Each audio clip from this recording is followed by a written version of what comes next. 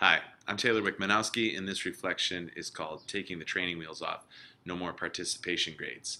Um, I initially developed the rubric and the discussion sections for these lessons because I was really concerned how am I going to avoid some things that happen in a lot of classes where you've got one group or a few students who kind of dominate all the discussions.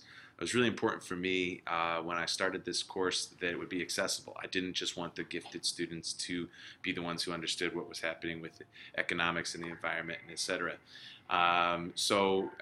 That's why I initially came up with the rubric and this idea that, hey, each group needs to participate and multiple people per group need to participate.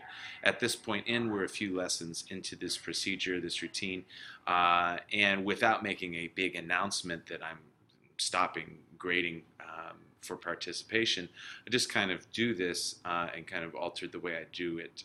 And essentially what I've done using kind of the discussion guides. I know what I want to get out of the discussion. I know what I want the kids to arrive to.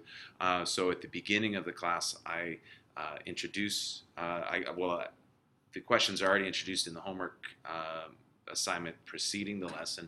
So at the beginning of the class, I allow kids in their groups to discuss their homework questions. And then I go around from group to group.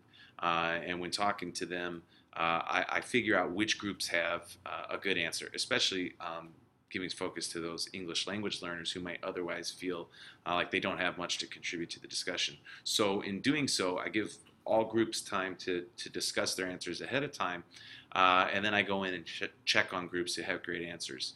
And that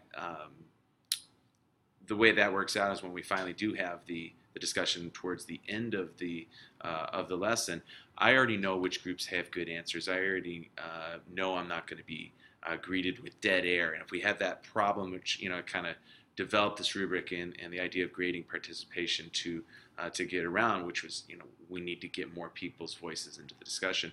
I already have an idea who's got good answers. So I feel like I'm not putting anybody on the spot so much. I already know they have something to contribute, and it's kind of a way of getting over some of their shyness or their reluctance to participate, saying, "Hey, you've got a great idea. Let's hear it."